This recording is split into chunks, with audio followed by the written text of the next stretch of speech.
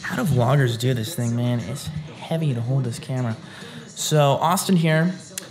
Long story short, I'm about to have my footage featured on ABC Channel 7 News, which is very much official channel on broadcast TV, so kind of exciting. Oh shit, right there.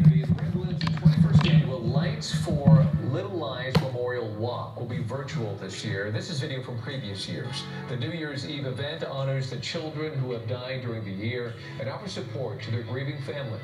The free event usually includes a walk, dub release, candle lighting, music, and a naming ceremony. At Athens Park in South Los Angeles, long lines for food distribution this morning. All right, there you go. I'm famous now.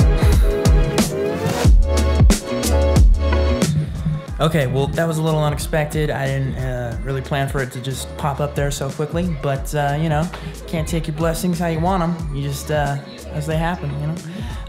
That made no sense. For context, basically my client, the Unforgettables Foundation, does this event at the end of the year, New Year's Eve exactly, where they put on this big walk and they invite a lot of people, families of children who have passed away.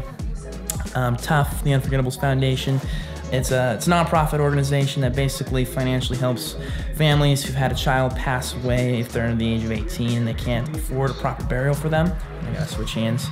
Sorry, it's heavy.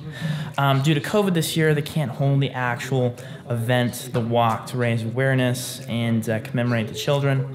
The actual event is called Lights for Little Lives. But because of COVID, they can't do it in person. So we're doing a virtual version of it where we're taking the footage that I shot for it last year and repackaging it.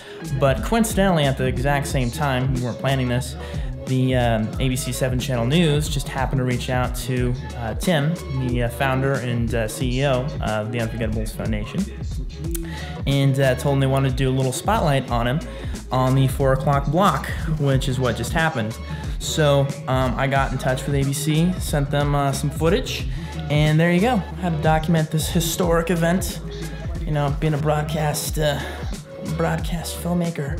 You never know, maybe I'll get on TV again if they lose their brains once more and decide that, no, I'm just kidding. I really don't know how to end this, so we're just gonna do it like this. Thanks for watching, catch you next time.